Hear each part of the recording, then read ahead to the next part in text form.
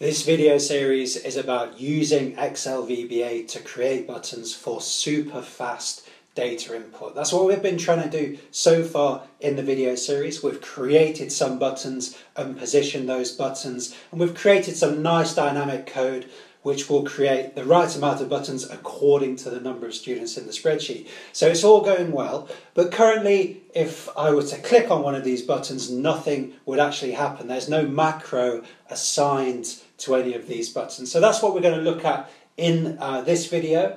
We want to create a situation where, if we just get back into the spreadsheet now, we want to create a situation where we can click on one of these buttons and the student will be marked as not here, and then we'll be able to click on the button again and the student will be marked as here. So it would just switch between here and not here. That's what we're going to try to do using VBA. But what are some of the potential complications, complexities here? Well, clearly we could create a separate macro for each button, and that will be a fairly routine operation, but that's not really what we want to be doing in Excel VBA or as a computer programmer generally. It's not an efficient way to work to create 5, 10, 15 different routines that are doing very similar things. That would give us a lot of code to maintain. It's just not really an ideal situation. It would be much better, much better if we could create a single routine that is dynamic. So that routine would understand which button has been pressed, then based on that information would find the right cell to change to here or not here. So in that sense the routine would be dynamic. That's what we're going to look at in this video series. How would we go about doing that? So you might want to stop the video now and think, how would you go about doing that yourself? That would be a good idea to stop and think about that now. Well, what's our first step? Well, elsewhere on the channel, we've used a line of code which is application.caller. Application.caller. I'm going to create a new routine here. And let's call it mark as here. So as always, it's a good idea to provide meaningful names for the routine so you can understand what they do just by looking at the name of the routine. So sub markers here, and then let's say active sheets dot buttons, and then this really curious but such a really powerful line of code, which is application.caller dot name. Let's just try this. I'm not absolutely sure if this is going to work. I'll just position the VBA editor so you can see. And let's say message box. So what is this going to do? Well, application.caller identifies whatever called the macro. So if you click on a button to call the macro, it should return the name of the button. In this case, you might click on a shape to trigger macro. In that case, it would return the name of the shape. So I'm going to assign this macro to one of these buttons. Markers here. So I just right click on the button, assign macro, and then markers here. There we go. And then let's see what happens. And Excel is returning button 2. And again, button 99. So Excel is returning the name of the button. Do that one more time. Click on the button in cell C4 here, and Excel returns the name of the button. Now that's really interesting to us because these buttons, they're on different rows in the spreadsheet, but if we can get Excel to understand which row the button is on, then we should be able to get Excel to find the correct cell to change. Now if that doesn't make sense, don't worry, I'm kind of making sense of it in my own head as I go along. But it should make sense as we go through the process. So I'm going to change this line of code slightly, and rather than .name, I'm going to change this to a really useful little construct, which is top left cell, and then .address. So a good thing about VBA is it does look like English, a lot of it. So you might be able to tell, just looking at that line of code, you might be able to get a sense of what this is going to do. So the top left cell of the button that called the code, the address of the top left cell. That's what we're looking for, the address of the cell that the button is in layman's terms what we're looking for. So let's give it another go. Clicked on the button and we can see Excel is returning C4. That's because the button is in cell C4. So that is what we're looking for. Trying this one, Excel is returning C5. That's because the button is in C5. So now we're seeing why it was so important to be precise with the positioning of the buttons. Because we've used code to position the buttons, the positioning is super precise, and we're kind of reaping the benefits of that now because Excel knows exactly where the buttons are, and if we click through the buttons, we can see that each button returns a different cell address. So that's the value of being precise earlier in the code.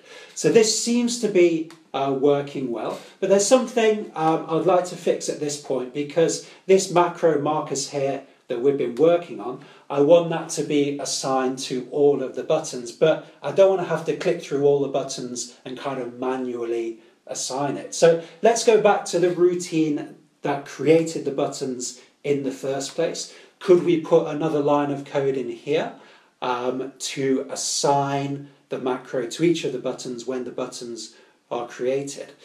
Now, the line of code to do that is, let's have a look. Selection dot on action. There we go. So I'm using the construct selection because that's what I've used previously in the code to reference the shape. Remember, the shape will be selected automatically because we've copy pasted it. Excel will select what you've pasted. So this selection line is going to hopefully select the shape. So we can say selection dot on action, and then we need these speech marks, and inside the speech marks we put the name of the macro that we want to run when the shape or when the button is clicked. So which macro would we want to run? Well, we've got three macros here: copy paste buttons, markers here, and then delete buttons. The macro we want is the one we're working on here. Just going to improve the spacing a bit there. And so we can just type in mark as here.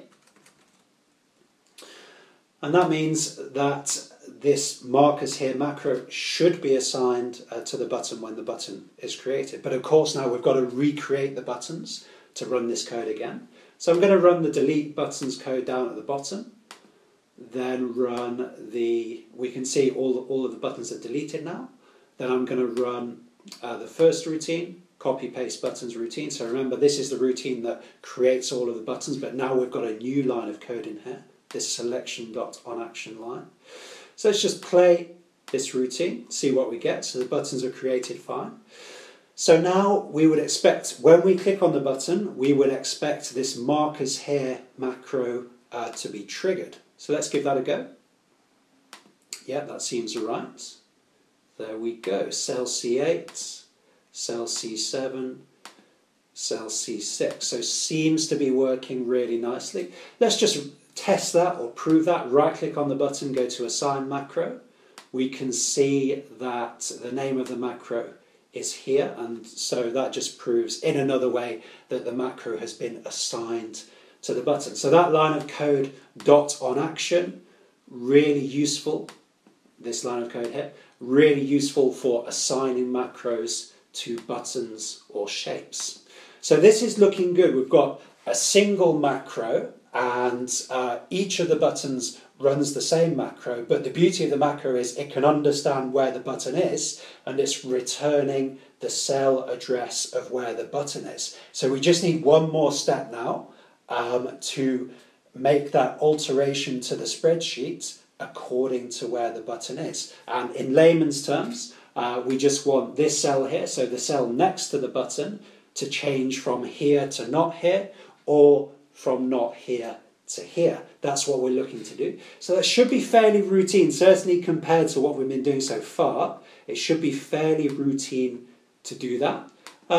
So let's work with this line of code. And we just need to improve it a little bit to make the change to the value in the cell next to the button. So how might we do that? You might want to stop the video. Let's say,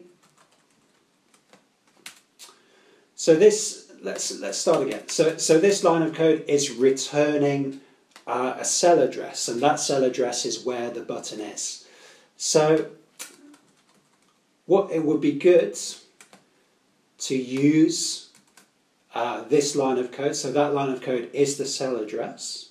And then just to offset from there, going to make a bit more room so you can see on your screenshot. Just to offset from that line of code by a single cell, a single column to the right. How will we do that? Well, if we set offset 0, 1, we'll offset 0 rows down and 1 column across. And then we can just say equals here. Let's go for lowercase. There we go. So how about that? Excel seems to like that. As always with Visual Basic, don't get too caught up in the detail. It's best to try it, and then it's going to be easier once Excel points out where the error is to fix it. So let's not be too timid about just trying it out. So I'm going to hit button 2, and there we go. Okay, so that seems to be working well. So what's happening there? Well, Excel is executing this line of code here, and this line of code finds the name of the button that triggered the macro. It then finds the address of the cell that the button is in, and then it offsets, so moves away from that cell, 0 rows down and 1 column across, and in that cell it gets to, it's just writing in the text here. So that's how Excel is working through that line of code. So it seems to be working well, but ideally we want to toggle between here and not here. So at the moment I can click on the button and here comes up, that's great, but to make it even better, say the teacher clicked on the wrong cell, we clicked on the wrong cell, we'd want to be able to click on that button again and for the result to be reversed. So here would change to not here would change to here. So how might we do that? We should be able to, again, just build on this line of code and put in a conditional statement. There we go, it's just inside your screenshot. And then put then in there. I'm going to, there we go. I've just put in the underscore there so you can see this in your screenshot, but in the download file, the underscore probably won't be there. And if. Okay, let's try this. So we've created a conditional statement now, and that means we've got two possibilities here. Either the cell has here in, or the cell has not here in, or there's a third possibility that I'm going to incorporate. It's just come to me. No, in fact, let's do it with two. We only need two eventualities here. Let's define our logic as if what's in the cell is here, do this, and if that's not the case, do something else. So that's the logic we've defined here. You can read through it on this line of code. So if the value in the cell is here, then we want the value to change to not here. So how are we going to do that? Well, as usual, let's recycle code if we can. And then let's change this to not here. And then if that's not the case, we just want the reverse to happen. So again, we can recycle and change this to here. There we go. Okay, and there's the whole routine. So we've just created a conditional statement, I'm going to indent the conditional statement. It's generally good practice to do that. And in layman's terms, the first line of the code looks to see what's in the cell. If it says here in the cell, then VBA is going to change it to not here. And the other eventuality, so if it doesn't say here in the cell, then Excel should get down to here and put here in the cell. A bit confusing with all the here's and not here's, but download the file, you'll be able to work through it and hopefully understand what's going on. So we should be able to go back to the buttons now, and let's see what happens. We can see here changing to not here. Just test them all the way down the spreadsheet. Seems to be working well. And just to prove this, let's put a few more students in and work through the process. Let's go up to 13 students. Going to go back to the Visual Basic Editor, clear out the buttons using the delete buttons macro at the bottom. So delete the buttons should all be gone now. Then I'm going to create the buttons again. We've put more students in, so if it's working, it should create some extra buttons for us. So what have we got now? We've now got 13 buttons here, and let's see if this is working. Seems to be working fine. There's one thing that's getting on my nerves, which is this button to the text in the button is not really helpful. It's not telling the user what's going on. So we'll fix that, and we'll fix a few other things in the next couple of videos. But this seems to be working pretty well. I love the way if we add new students, the code is dynamic. So it's going to create more buttons for us. And the code that is triggered when we click the buttons is also dynamic because it can understand where the button is and then make an alteration to the appropriate cell according to where the button is. So that is exactly what we mean by dynamic code. So this task, we're working through it, seems to be going pretty well. And the main kind of mechanics are there now. We've got the buttons there, we can click on the button and we're getting the right outcome in the spreadsheet. But there's some presentational, we can certainly improve the presentational aspects here. And we'd also like to know the time. So when we click on the button, we'd like the time to be recorded of when the button was clicked. So in a practical sense, we'd know when the student actually arrived in the classroom. So that's what we're going to look in the next couple of videos, improving, getting that time in there and improving the presentational aspects. See you in the next video.